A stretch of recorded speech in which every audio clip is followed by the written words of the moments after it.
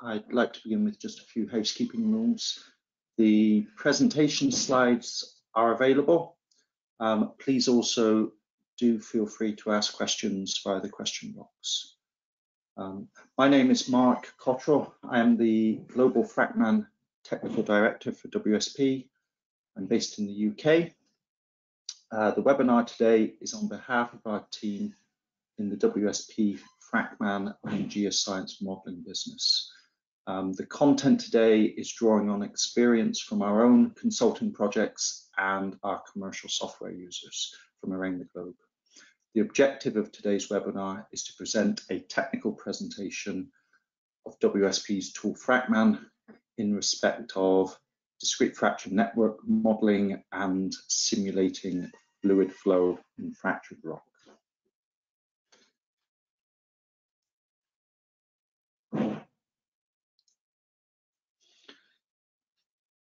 This slide provides a high-level overview of today's webinar content. We're going to present an integrated methodology and workflow for the characterization and analysis of fluid flow in naturally fractured rocks. The presentation itself is divided into 4 sections. Firstly, we have an overarching description of the approach, the input to the DFN method, as well as outlining some of the data and characterization requirements. Secondly, we're going to consider the updating of the static geometrical DFN model with the inclusion of hydraulics from well testing sources. Thirdly, we're going to cover how we can upscale our DFN model and use it in an alternative continuum description. And the final section just provides a few demonstration cases on how the DFN approach can be carried forward to perform insightful fluid flow analysis. FracMan provides us with a fully cross-discipline and cross-industry skill set and capability. What we're presenting today can be used across all of the traditional industries and sectors. This includes infrastructure, mining, nuclear waste, and energy. The examples that we're going to show today are very much centered on the use of well test data, so primarily from the energy industry and the renewables industry. The multi-sector approach yields several benefits, including adaptability, cross-fertilization of skills, cross methodologies, and it also embraces differentiation in comparison to other tools.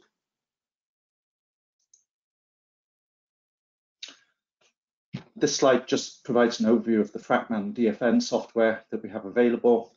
The workflows are bespoke to each of the hydro, nuclear, geotechnical, and energy or reservoir focused industries. FracMan is the most mature tool. It's widely used as a DFN code, and it's been commercially available since 1987. So here I'm going to begin with the overarching DFN approach. Why do we need DFN analysis and modeling? If we consider that developments in fractured rock are becoming ever more challenging, and the steps that we need to safely and efficiently work in these environments is not easy. The assumptions that we make about the fracture geometry and their influence on the system behavior are often highly conservative or highly simplified. But with FracMan, we can better describe the rock mass through advances in both surface data acquisition, but also underground mapping, borehole data, and also well testing. The DFN approach provides an ideal basis for using these data. FracMan is the leading tool for tackling these types of issues.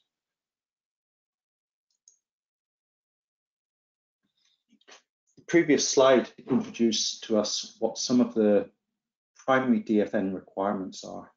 This slide provides us an introduction to what the key input data are. It provides us additional detail on exactly what is required to build our DFN model. So what goes into it? In the DFN methodology, we explicitly represent discrete fractures in 3D space. Like pieces of card, we're defining orientation, size, intensity, and mechanical and hydraulic properties for every one of the individual fractures. The picture on the right here provides us an outline generic workflow. It gives us the parameters that we must specify. We must specify the orientation of the fractures. We must specify the intensity of the fractures, so how many fractures in each volume of rock, how big of the fractures, and also KH, the flow capacity of the fractures, meaning we must describe the permeability and the storage. These types of descriptions allow us to address several other important aspects. Firstly, it permits us to generate geologically realistic models based on parameters derived from realistic field data. Secondly, it is stochastic, so it therefore permits us to produce multiple models allowing probabilistic based assessments. This slide provides a logical process for assembling a simple static or geometrical DFN model. From borehole intersection data, like we show in the picture on the left here, we can develop conceptual descriptions of the key fracture geometrical data: fracture orientation, fracture intensity. These culminate in a static or geometrical DFN model, like we show here in the lower right of the slide. This slide now leads us into how do we specify the hydraulic elements on our DFN models. At the end of the previous section, we summarized how we can build simple static geometrical DFN models. Why do we need to consider flow on the DFN? And how do we consider flow on the DFN? This slide provides us a block of rock, and we've taken a slice through it, so we can see exactly what the image log, we can see exactly what the image log sees on the borehole, so we can see the fracture intensity along the web. We also see from flow test type data, we can see where the major inflows occur into the borehole. It is evident that these inflows do not necessarily concur in location where we see the greatest number of fractures. So this lack of coincidence with high fracture intensity and high flow is not unusual. By building the DFN model, we can help understand these situations such that we can begin to target fractures that hydraulically contribute to the system.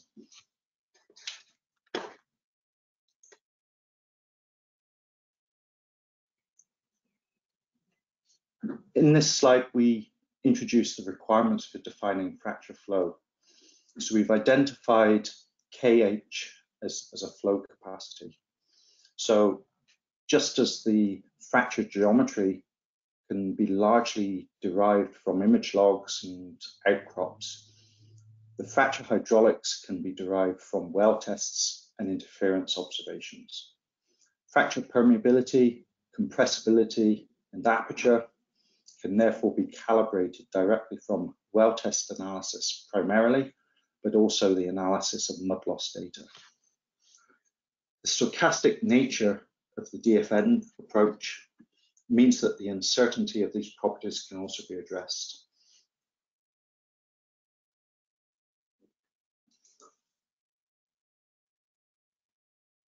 If we consider the left-hand side of this slide, model validation, we can see simulation of observed geometrical data, proof of interwell static connectivity constitutes static model validation. For dynamic model validation,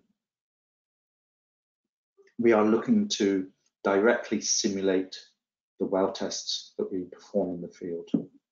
We're looking to reproduce solutions for pressure, the pressure derivative, and the PI curves.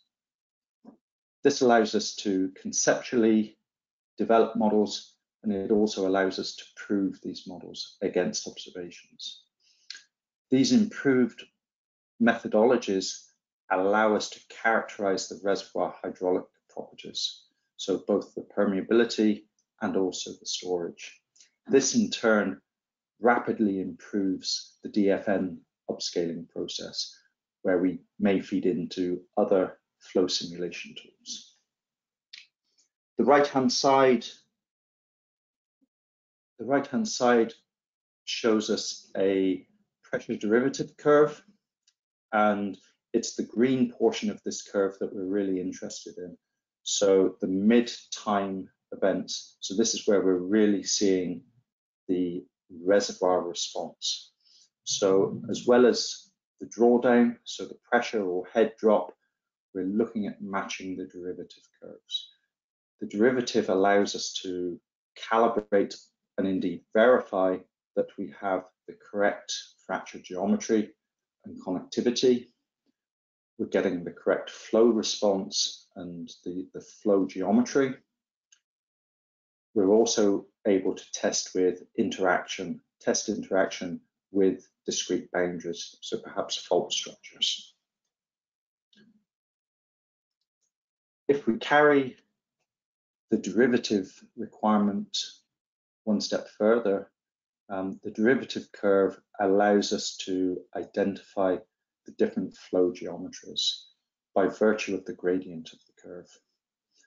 We see here the basic types of response for the derivative. We have a half slope, a zero slope, a negative half slope that indicate specific things in terms of the fracture network flow. The well test solution indicates a general geometric form that can appear in either fracture networks or porous media, but this allows us to tune our DFN flow model to the observations that we see in our well tests.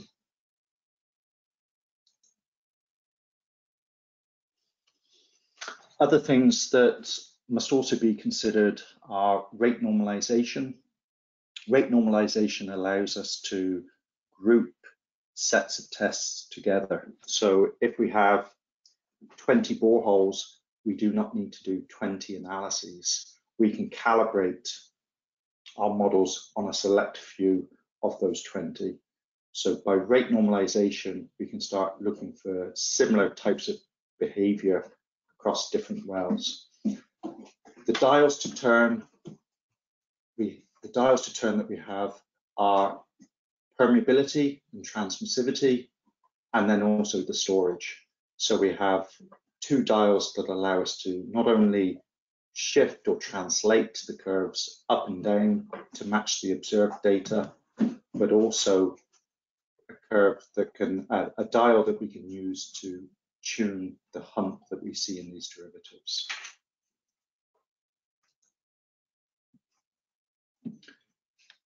This next slide, this next section talks about the conversion of the DFN description to the continuum or EPM description. The DFN description provides us a lot of realism, but we also need to be practical. DFN approaches provide a much better geological reality compared to continuum approaches. It better honors connectivity compared to the continuum description, and it allows for inclusion of important characteristics such as fractures and bedding, but also intersections and importantly connectivity. However, there is a significant drawback in that the geometrical complexity doesn't always lend itself to traditional numerical-based flow solvers. So upscaling procedures are frequently used to convert trickier fracture geometry to more convenient grid-based simulators. So the upscaling process is there to transform the DFN description to an equivalent grid-based description. So it's about taking these gray colored discrete fractures, so taking the DFN geometry and also the flow properties and actually turning it into an equivalent set of grid cell properties. Some examples that I'm just going to finish up on. So an integrated workflow. So many of the problems that we analyze follow this type of workflow. So we're generating fractures, we're simulating the geomechanics, we're then calibrating the DFN model. So we're matching the hydraulic behavior that we observe on the well tests. We're then upscaling it, and then maybe we're doing some sort of long-term based forecasting. Very simple example we have here. We have in the upper right picture, we have a 2 fracture set DFN model, and we're simulating production over a relatively short time period. So this is a typical 20 to 25 hour production cycle. You can see in the lower right picture the reduction in pressure as we draw down from this fracture system. You can see in the lower left curve the type of pressure drawdown that we're seeing, and then in the central chart in the bottom you can see the pressure derivative curve. So you're seeing we're having some combination of radial flow and also a little bit of 3D flow in the system. So the 2 fracture sets, a radial flow geometry is dominant. Now, this is a discrete description. The next slide shows us, well, we can actually do the same thing by upscaling that DFN description. So by converting the DFN to a continuum grid. So we have an upscaled grid of permeabilities. We have localized mesh resolution around the boreholes or the wells. You can see we're able to predict near identical drawdown profiles on an equivalent porous media description. We're also able to get the same type of drawdown, the same type of derivative curves. So this gives us good confidence that the effort that we put into the DFN model can be carried through to conventional flow simulators.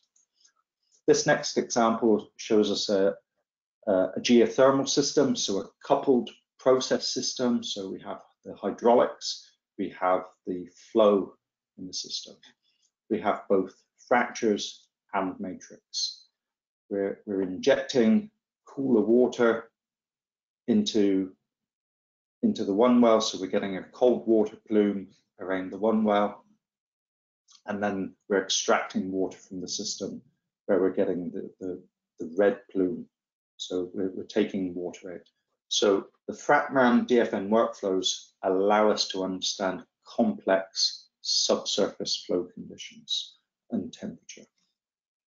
If we carry this forward to some other applications, you can see these types of workflows are routinely found in nuclear waste contaminant transport. So the flow of contaminants in deep, high-stress, fractured rock environments, so understanding where contaminants and tracers will travel to over time. We can also include things like tunnels. So as we have underground excavations, do this change in stress conditions affect the flow potential of the fractures? On the right-hand side, so enhanced oil recovery, supercritical CO2. So can we inject CO2 into the system and understand where that CO2 ends up? Can we predict maybe interaction with faults and cap rock? Yes, we can. So the conclusions and why is DFN so good? Well, it allows us to fully leverage the characterization data that we have. So both the static data, so the outcrop data, the borehole image log data, but also the transient data, the well test data. It allows us to develop more reliable subsurface characterizations. Through this, it allows us to reduce conservatism because we increase realism in our analyses. And this in turn allows us to improve the management of uncertainty and also the minimization of risk. With that, I'd like to finish and open the floor to any questions. Thank you. Thank you, Mark, for your presentation. So before moving into the Q&A period, I would like to remind attendees to enter your questions in the question box on the GoToWebinar platform. And also you can download a PDF version of this presentation from the handout box on the dashboard. I will start with the first question. Can FracMan be integrated with ModFlow and FeeFlow? And is FracMan compatible with Python for pre and post processing? Okay. So yes, FracMan is directly compatible with ModFlow and FeeFlow. So the workflow is really quite simple. We build the DFN in FracMan. We then upscale it to a continuum grid, which you can then directly export into either of those two tools. The key benefit of doing the DFN in FracMan is it allows us to capture the connectivity of the DFN. Those things, do make a big difference when you're actually turning a DFN into a continuum description. The second part of the question, so Python, FracMan does have a macro language. So whilst it is not Python, you can certainly use FracMan you can use Python to write FracMan macros. So you can certainly control the software via a Python language or any other programming language. Yes. Thank you. Next question is, in a fractured dolostone bedrock settings, what are the characteristics of the fractured network you need to know to model it? Okay, great question. The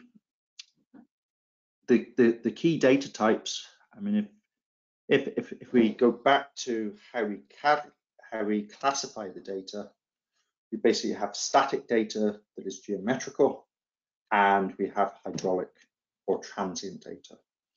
So in terms of that static data, a borehole with some image log data or an outcrop even that allows you to statistically characterize the intensity, the orientation, the shape of the fractures. The always tricky one is fracture size, unless you have an outcrop where you can measure trace lengths, or you maybe need to approach the fracture size definition. That then leads to really just one uncertainty, and that's around fracture aperture. Fracture aperture directly impacts the storage or the fracture porosity of the system, but also the fracture permeability of the system. That's where the well testing workflow that we've spoken about today comes in. So well testing data for the hydraulic response is essential, but the geometrical data you can take from pretty standard these days, downhole geophysics, downhole optical televiewer type data. Thank you. There's another question again for FeeFlow. Are there limitations for the size of DFN model, and is it possible to plug FracMan to FeeFlow? Okay, in terms of model size limitation, FracMan has been routinely used for nuclear waste repositories. So you may be looking at 40 to 50 square kilometer sites that are, maybe 600 to 800 meters deep.